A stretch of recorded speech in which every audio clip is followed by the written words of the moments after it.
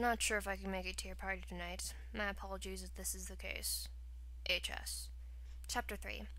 Little Bo Peep, that's too perfect for Liz, Penelope Hayes said, as she said nearly everything, with a curt ounce of venom. Well, at least she didn't forget her humble American origins while she was swanning about with the Frenchies, her friend Isaac Philip Bupps replied. At least she didn't go blonde Marquess et Marquess like everybody else, he added with a sniff. Penelope gave a careless shrug. If you wanted to praise Elizabeth Holland, whom she had long ago singled out as her principal rival and thus her only possible best friend, and who was now circling the polo-filled sized room, dance floor with that toad Percival Coddington, it was fine with her. She was feeling entirely better now that she had seen how very impressed everyone was by her family's new house and hosting style. And, of course, by her. There had been a dark moment earlier when the messenger arrived with the note. She had just returned from the Hollands, where she had gone to welcome Elizabeth back, and chastise her for nearly missing the party. Her heart had clenched reading the careless missive, and then she had flown into a rage that, she could admit this now, had not been especially fair to the maids attending to her before the party. It was not so much that she feared the writer of the note would not come to love her. How long could any boy hold out, really? But that this particular boy might miss this particular party. After all, what better place for him to realize she was truly the center of the universe, and that keeping their relationship secret was a colossal waste? Now, absorbing her family's ballroom from the mezzanine, her torso cinched beneath her flamenco dancer's red flounces to perfect 18 inches, she felt supremely confident that he would come. It was the evening of the Richmond Hayes' ball, and the evening when they reached their apotheosis as a top-drawer family. There was simply no place else to be. She was certain he would arrive shortly. Well, almost certain. Penelope rested a confident hand on her hip, even as she clenched and unclenched her fist around the note in her other hand. "Would you look at Elizabeth holding herself so high and mighty?" Penelope said. The dozens of delicate yellow gold bangles lining her forearms jangled. Isaac drew himself up to his full height and rested his hands on his round belly, which went in disguise by his jester's outfit. "I think she's trying to keep out of the way of Percival's breath." Then they laughed, as they always laughed, mouths closed and through their noses. Penelope and Elizabeth hadn't really become friends until they shared a French tutor in their early teens. Later, Penelope had overheard that this arrangement had been thought up by Mr. Holland to perturb Mrs. Holland, and had never forgotten the slight. He had been an adorable and lanky fellow whom Elizabeth used to enjoy making blush by asking him, for instance, to explain the difference between décollage and décollagé. It was commercial with the lengths Elizabeth seemed to go to these days to prove what a proper little miss she was. Penelope was never worried so much over anything, especially not when she was perceived as a lady. Which was all well and good, since Penelope was something less than a lady, at least from the point of view of members of the old Dutch families like Elizabeth's mother, who was none the less had been enjoying the lavishness of the Hayes' ballroom all evening. A ballroom, Penelope couldn't help but thinking, was far more vast and sparkling than the Holland ballroom. The Hollands lived in an old and really rather plain sort of mansion in the Gramercy Park, with a solid brown fence and the rooms all in neat rows, and what wasn't even a fashionable part of town anymore. Penelope might have felt bad for Liz, that she still lived in such a backwater, while the Hayes family had moved on to Fifth Avenue uptown, with its strip of grand new residences, except for that she knew very well Liz's mother was already talking about the Hayeses, and how they were made-up family, which was a rather harsh way of looking at it. It was true that the Hayes fortune had begun when Penelope's grandfather, Ogden Hasmont, Jr., gave up his modest tailoring business in Maryland and began selling cotton blankets to the Union Army for a price of wool. But ever since Granddad had moved to New York, changed his name, and brought Washington Square townhouse from a bankrupt branch of the Lander family, the Hayes clan had been entreated in New York society. Now they'd left Washington Square behind forever and resituated themselves in the only private home in New York with 3 elevator banks and a basement swimming pool. They had arrived, and they had the mansion to prove it, or a plateau, as her mother constantly and irritatingly referred to it. "Good work tonight, Buck," Penelope said, her full lip breaking into a smile of enormous pride, In parlor chatter, Penelope's beauty was occasionally derided as being all lips, but the jabbering hens who said so were certainly in error. Penelope's lips were no more striking than her eyes, which were wide and blue and capable of welling with innocence or scorn in equal measure. "Only for you," he replied in his nasally Fox-British accent. Isaac had something of a case of agnolomia, and it had lately spread to his dictation. Since Isaac was only half acknowledged by the Buck clan as one of their own, he was obligated to work for a living, and he had made himself indispensable to hostesses like Mrs. Hayes, who he always knew were to get the freshest flowers, and where to find handsome young men who were willing to dance and fun to dance with, even if they weren't exactly marriageable. He knew how to shriek at the cook so that the meats would come out just done enough. Isaac's shriek was not pretty, but his parties always were. "I have to say," Isaac went on drawly, "everyone does look their best this evening.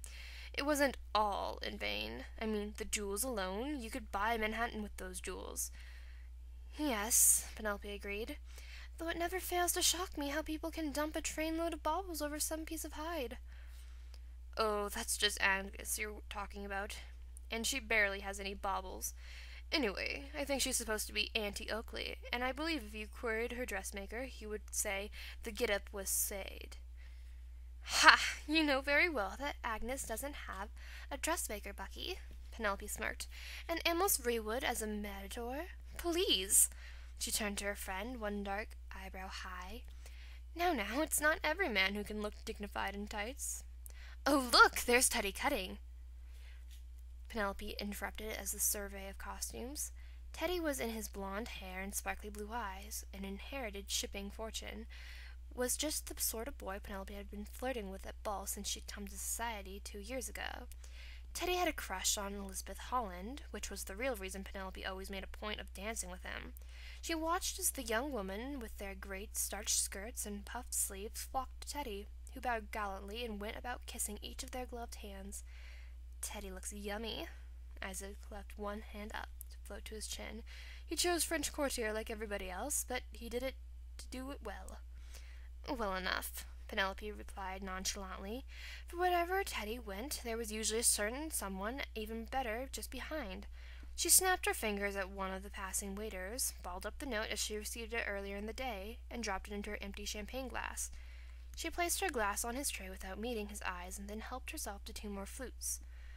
That was when Henry Schoonmaker strode through the arched entryway at the far end of the ballroom, and the whole world seemed to faint just a little bit. Penelope kept herself upright, even as her heart began to beat triumphantly, and her face tingled in anticipation. Even among the dashing and rich, Henry Schoonmaker stood out for being so beautiful and so slippery at once. He came to his friend Teddy's side, and Penelope rolled her eyes as he began kissing the flurry of gloved hands as well. Henry always looked in good humor and good health, which was due in part to his penchant for outdoor sports and in part to the drink that was his constant accessory. And even from across the largest private ballroom in New York City, the tan perfection of his skin was evident. He had the shoulders of a general and the cheekbones of a born aristocrat, and his mouth was most often fixed in expression of mild mockery. Like Elizabeth Holland, Henry was the descent of one of New York's great families, but he was much, much less concerned with being good. "Those girls are embarrassing themselves," Penelope remarked of her cousins and friends below.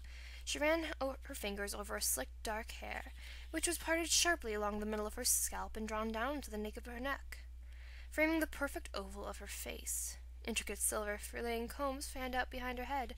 "I think I'm going to go save our friend," she added, as though the thought had just occurred to her.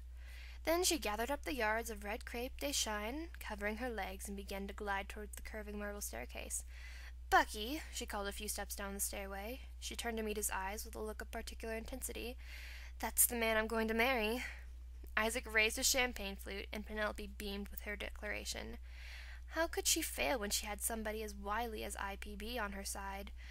Penelope turned back down the stairs, and in a few moments she was standing on the main floor of her ballroom. A reverential hush settled on the room as their faces in the crowd turned towards her in a wave. Amongst all the white satin powdered wigs, her red dress made her stand out even more than usual. She cut through the group of girls she had just pronounced fools and reached Henry Schoonmaker in a few breathless moments. "Who let you in?" she greeted him without a smile. She placed her fist on her hip, causing the gold gypsy-style bracelets to clatter down her wrist. "You're not wearing a costume, and it said very clearly on your invitation that this was to be a costume ball." Henry turned to her with a face of casual amusement, even though not bothering with a false self-conscious examination of his black tails and trousers. "Have I done wrong, Mrs. Hayes?" "I see I don't have the time to read my mail anymore, but a little bird told me that you would be having a party tonight."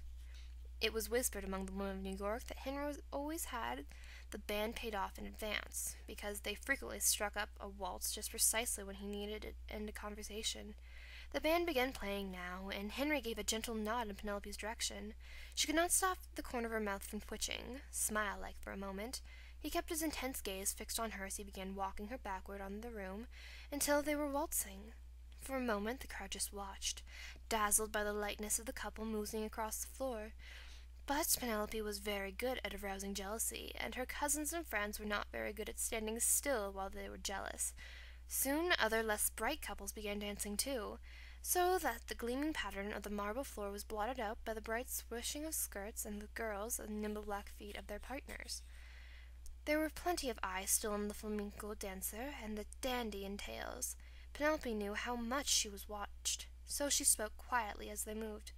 "Why did you send me that note?" she asked, tilting her head slightly as they turned. "I like teasing you," he answered. "This way I knew you'd be especially grateful to see me." Penelope considered this for a moment, but there was something in his lively, deep brown eyes that told her he was lying, just a little bit. "You were someplace else before you came here, weren't you?" "Now, that would make you think such a thing like that," he replied with an unwavering amusement. "I've been looking forward to this precise moment all day." "You lie very well," she told him, "but I knew you wouldn't stay away." Henry stared at her carelessly and did not answer. He just pressed his hand into her skirt, somewhat lower than the small of her back, and kept moving her through the crowd. She felt in that moment as though they were a known item, and that all those lesser girls were already crying into their hankies at the thought of Henry William Schoonmaker being married. The music seemed to be playing triumphantly, and just for her, she could have gone on like this forever. She might have, too, had not the large, whisky figure of Henry's father appeared over his shoulder and pulled him out of the dance. "Pardon me, Miss Hayes," the elder Schoonmaker said in a voice that was level, but devoid of apology. The rest of the dancers kept moving, but Penelope found herself horribly stalled in the center of everything, her great performance curtailed by this large, odious parental presence. She felt a fit coming on, but somehow managed to contain it. The other dancers were pretending not to notice what was going on, but they were all terrible fakers. Penelope wondered if Elizabeth was out there watching. She had wanted to reveal her secret relationship to her friend with maximum drama, and this exchange wasn't helping anything. "I'm going to have to borrow Henry for the rest of the night. It's quite urgent, and we must leave immediately, I'm afraid." Instinct made Penelope smile, even though her misery, and she tipped her head. "Of course," she answered. Then she watched, alone from the middle of that epic room, as her future husband disappeared along all those ordinary bodies. Penelope knew, despite the still dancing masses, that her party was over.